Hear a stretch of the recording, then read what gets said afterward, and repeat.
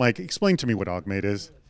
Right now we're creating wearable device management software for heads-up displays, smartwatches, basically anything wearable. One of the biggest problems with companies trying to integrate wearables is actually keeping track of them, keeping track of what needs to be repaired, what needs software updated, how the battery's doing, where was that device last when the battery died. And that's a big hurdle towards adoption, no matter how great the software might be and how great it might integrate into your existing systems to help with workflow.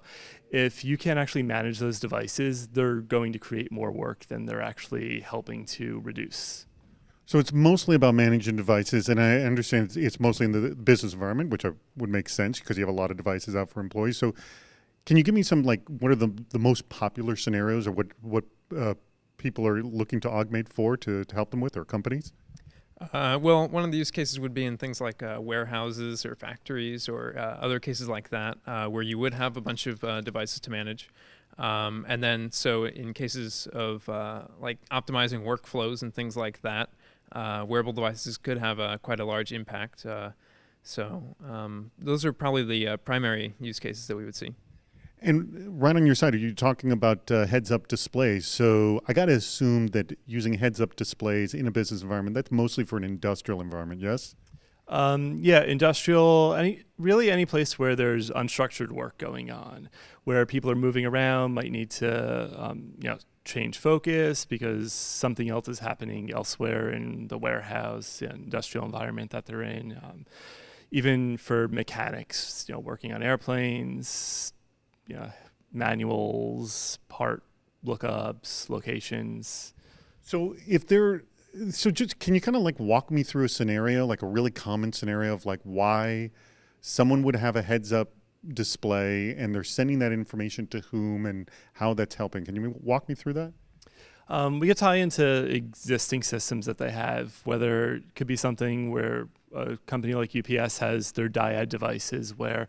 What's a dyad device? It's that device that when the UPS guy comes to your house, they ask you to sign it sometimes. Sometimes they type something in. It's usually on their hip, and they got a pen to write into it. So the UPS guy's got either a Google Glass, some kind of camera on his head that's looking at the person that's signing it, yes? Yeah, not necessarily recording them because, all customers, people right now are a little leery of that, but it's providing information that they would otherwise need to waste a hand holding a device for. So they no longer would have to grab their device, type something in. They could just look at a package, scan it. They could have something else that's much less cumbersome to deal with their packages. So the bottom line is you want to make the UPS guy work as little as possible. Yeah, make everyone work as little as possible, even ourselves. Are you trying to work as little as possible? That would be nice, yeah. No, but you're working pretty hard. In fact, you said that you did this video streaming heads-up display project for about a month, and it actually seemed like you got it to work, but you saw all the sort of the problems and the kinks with it. Yeah, it was actually a usable product. Just kind of ran into a lot of little pain points with either quirks in the wearables or quirks in the technologies or things along those lines. All right, you mentioned some of those before, so hit me with the top 2 or 3 things. If I'm going to do a video display myself, what are the top 2, 3 things I got to watch out for? Do not make this mistake. I know one is definitely use JW Player, and people use that for a reason. Why is that? It's probably the easiest thing to set up in terms of video players on the web and on mobile devices and things like that. So.